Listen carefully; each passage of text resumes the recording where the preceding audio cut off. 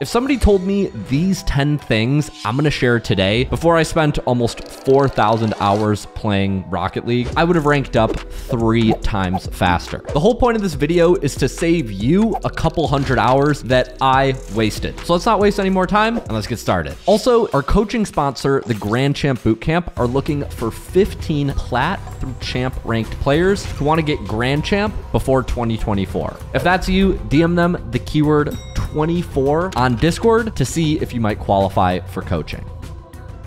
Okay, the first thing I wish I knew was not playing with cold hands. When I made my Playing with Pros series about a year ago, the first time I heard a pro say that they needed to warm up their hands, I thought it was just a joke for why they were missing. Oh my god, over. Shooting?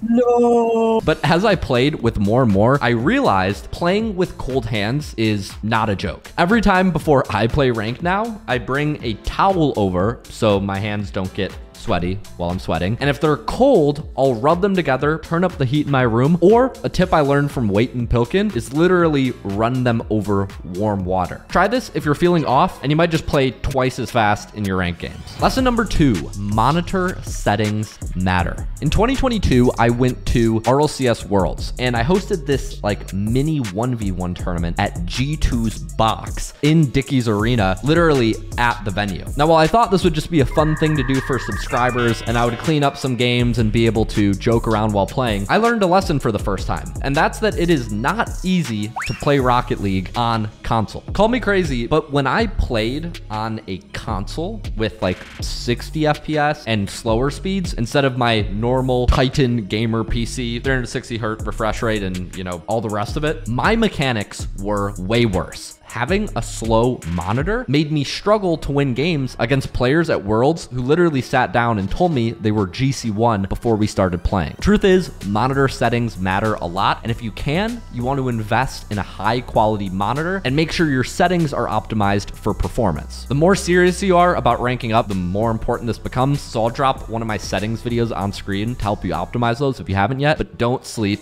on monitor settings. Mistake number 3, watch your own games. I remember when I was Champ 1 or Champ 2, the mistake I used to make was always throwing possession. And when I started playing with one of my higher ranked GC friends at the time, and he told me that I needed to start holding onto the ball and dribbling and controlling it more, I shot up to GC in just a couple months. And I know it can sometimes be hard to spot your own mistakes, but when you watch your own games and ask people for critical feedback of you, you actually can start to figure out what's holding you back. 4th thing I wish I knew, playing with better players. Now, until I was about Champ, I remember I could pretty much queue with any of my friends, no matter what rank we were, and we could have some pretty close ranked games. But once I decided that I was gonna be a hardo and I wanted to get Grand Champ back in, 2020 or whatever it was, I realized that in order to climb to the very high ranks in Rocket League, sometimes you need to find new people to play with that aren't just your, casual rumble drop shot boys from school. I get it. If your goal is just to have fun playing Rocket League, please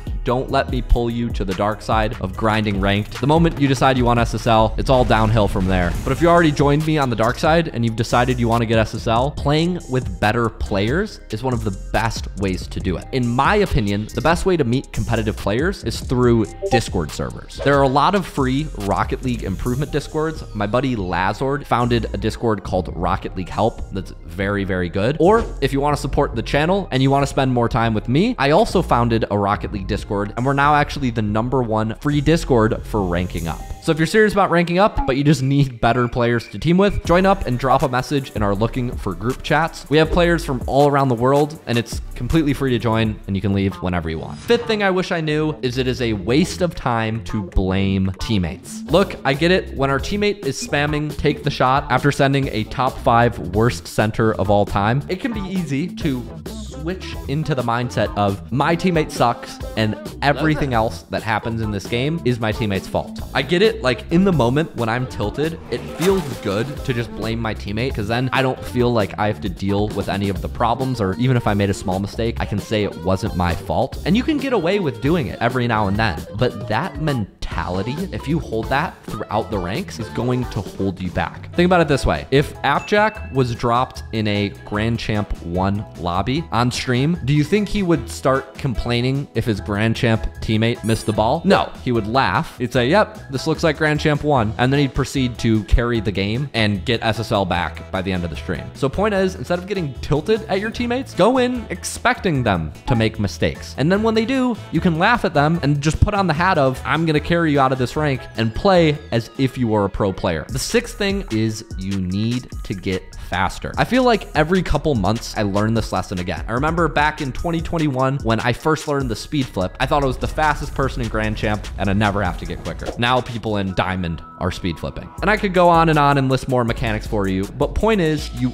always need to be getting faster if you want to rank up in Rocket League. I'm not saying you have to be able to do every single mechanic in Rocket League to get out of Diamond or Champ, but what I am saying is you need to be open to learning new things. Because spoiler, you're not going to get out of Champ if you refuse to learn how to fast aerial or wave dash. Get faster and you will get MMR. Number 7, stop worrying about cringe strategies. Say what you want about bumps being cringe or dribbles or bounce dribbles being cringe. If you're trying to play Rocket League to win, you need to get all this BS about certain mechanics being cringe and certain mechanics being okay out of your head. I'm telling you this because I used to play 1v1 and I would get upset when people started telling me I wouldn't be able to win in chat without going for air dribble bumps. Honestly, I would have progressed so much faster if somebody would have just gave me a green card to go for the moves that I thought were best in game. So that's what I'm doing for you. Stop worrying about cringe strategies. If you're in 1v1, spam air dribble bumps. You will rank up. Rule number 8, don't queue ranked when tired. I'm not your dad, but I promise you nothing good happens in the rank jungle at 2 a.m.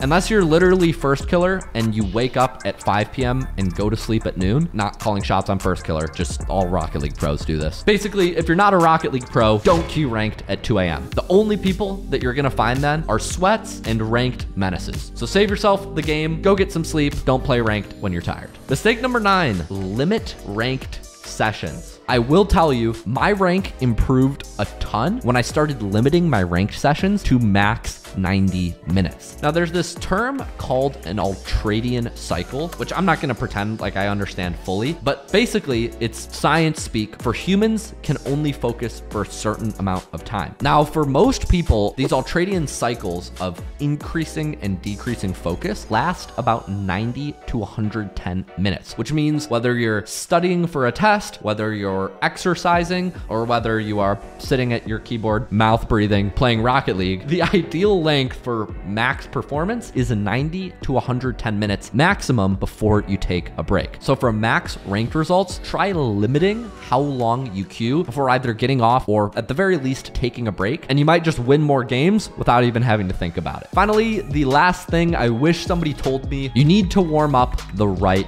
way.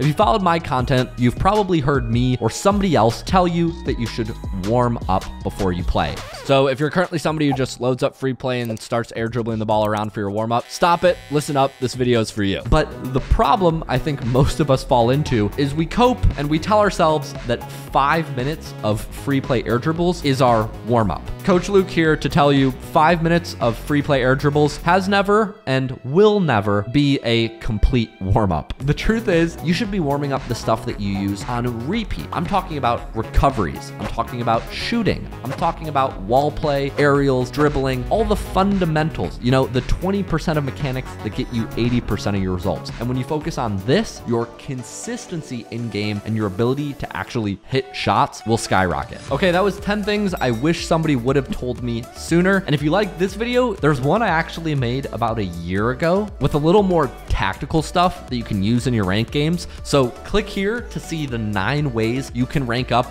without training in Rocket League. As always, thanks so much for watching, and I'll see you in the next video. Peace, guys.